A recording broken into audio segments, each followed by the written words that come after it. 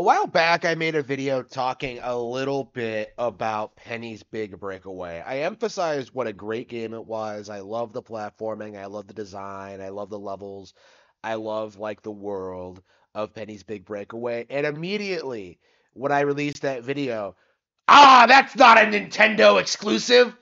You know, like I got a lot of comments from people making fun of me under the assumption that I was not aware that Penny's Big Breakaway was available on other platforms. And this kind of goes into what I have been saying for a long time, in that there is this weird mindset among people who watch the channel that like I don't like other games simply for not being on Nintendo hardware, when that's really not true at all, right? I like games for being good, right? I would be perfectly fine with owning another piece of hardware if it had good games on it. But the reality is that simply isn't the case ever, right? The majority of games on other platforms are simply not very good. And with Penny's Big Breakaway, with games like that, like it's becoming more and more apparent to me that a lot of multi-plat games, a lot of third-party games are coming to Switch, and that they are very, very good. Do you expect me not to acknowledge like games like Penny's Big Breakaway, like Shin Megami Tensei 5, like Unicorn Overlord? No. Like I have always advocated for good third-party games on Nintendo Switch, right? Really, the idea that like I'm biased towards Nintendo is completely unwarranted. I've always advocated for these kind of games. Now, the thing about Penny's Big Breakaway, the thing I've noticed over the past couple of weeks, and this has been true since the Nintendo Direct. I've been meaning to talk about this for a while. The thing that I noticed was that a lot of people are under the assumption that because the PlayStation 5 and the Xbox Series X are newer platforms, that games like Penny's Big Breakaway, games like Shin Megami Tensei 5, games like Unicorn Overlord are going to do better on those other platforms, right? These are going to do gangbusters on PC, while Nintendo Switch like isn't dead last, right?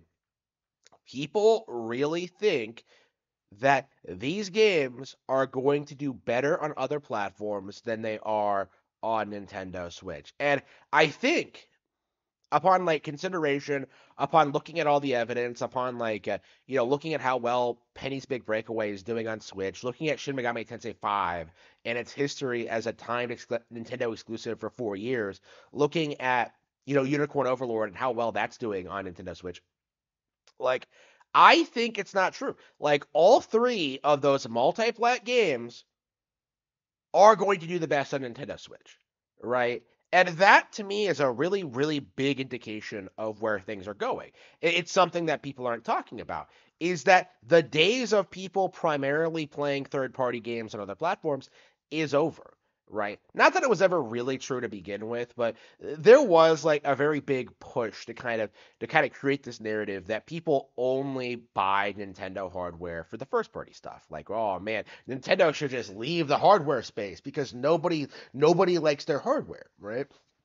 That's been the persistent narrative for the past while, right? Leading up to SMT5 Vengeance's release. Is SMT5 Vengeance or SMT Vengeance? Well, anyway, leading up to SMT5's Vengeance's release, like there was a lot of talk about like, oh, I can't wait to play this game on a real platform. I can't wait to play this with better visuals and a higher frame rate. And I realized, leading up to release, that there is no way that the other versions of the game do better than the Nintendo one, right? Because the base game has been a Nintendo exclusive for so long. There, the established fan base is on there. People like the Nintendo Switch version. People want to support the Nintendo Switch version. Like, there's nothing really wrong with it. But all of the complaints about SMT5 essentially came from people who desperately, desperately did not want to play the Nintendo. But those people are a very, very vocal minority, right? They don't speak for the majority of people at all, right? The people who are going to switch platforms just because SMT5 is is multi-plat now, they have to be they have to be a minority, right? There aren't going to be a lot of people that do that. This game was announced at a Nintendo Direct, right? This game does have a long history with Nintendo, right? The people who religiously claim that these games don't belong on Nintendo platforms, like they have to be a vocal minority. I don't see SMT5 engines doing well on other platforms at all, especially since these are the people who spent the past 4 years pretending the game was crap, right? That is the situation as I see it, right? SMT5 has already done very well on Nintendo Switch, and just seeing it like go multiplayer, it's disappointing, right? But I think the game is still doing going to do better on Nintendo platforms than other ones. And then you have Unicorn Overlord, right? Right now everyone is trying to say that like, oh, this is going to be the game that kills Fire Emblem.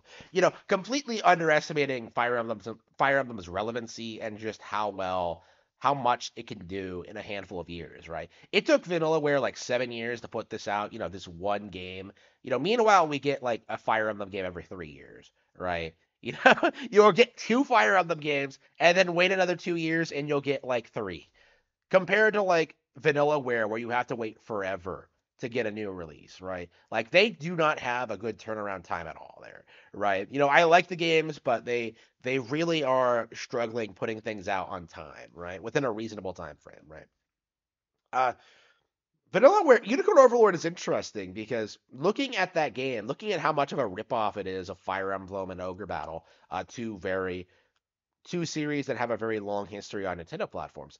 Like to me, it couldn't be more obvious that Unicorn Overlord, with its style, with its design, with its what it's trying to accomplish, like it's mostly going to appeal to Nintendo fans, right?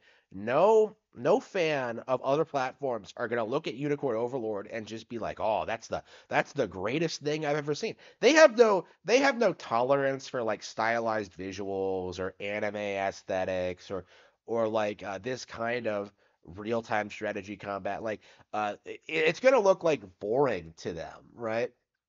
Because they don't understand what Unicorn Overlord is trying to do. They don't understand what makes the game compelling. But meanwhile, Fire Emblem fans understand. Real-time strategy fans understand.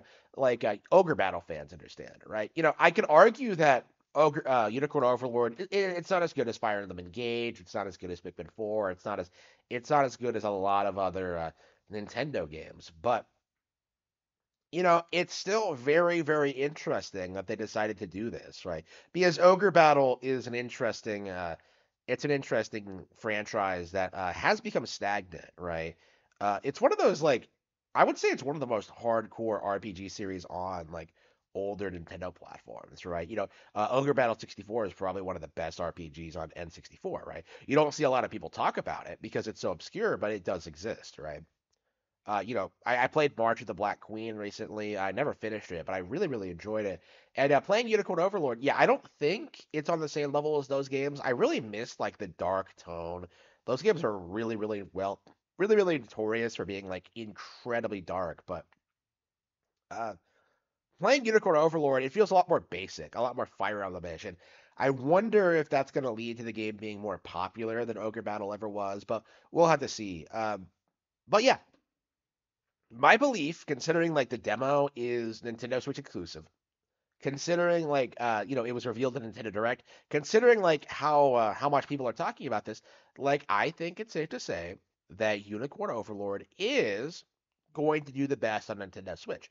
And this is a big deal because it proves that the majority of games that come out are going to do the best on Nintendo Switch, right? All three of these like random releases, all of which are in completely different genres, have completely different styles, have like completely different like focuses and like appeal to different people, right? Like all of these games are going to do the best on Nintendo Switch. The only games that excel on Nintendo Switch that excel on other platforms are games that heavily rely on sabotaging the Nintendo Switch version, right? We saw this with Mortal Kombat 1, we saw this with Hogwarts Legacy, we saw this with like a lot of third-party games last year, right?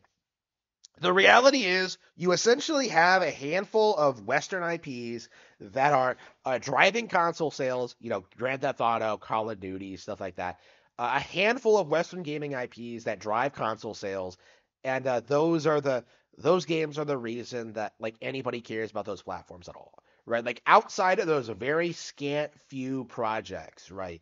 There is nothing coming out on PS5 or Xbox Series X, and I don't I do think people really need to start acknowledging the fact that even now, 7 years after release, the Nintendo Switch is still dominating the competition, right? There's been this very persistent narrative for the past couple of years that the Switch is on the way out, that it's fading away, that it's not as popular as it once was, but that couldn't be further from the truth. The Switch is still exceedingly popular.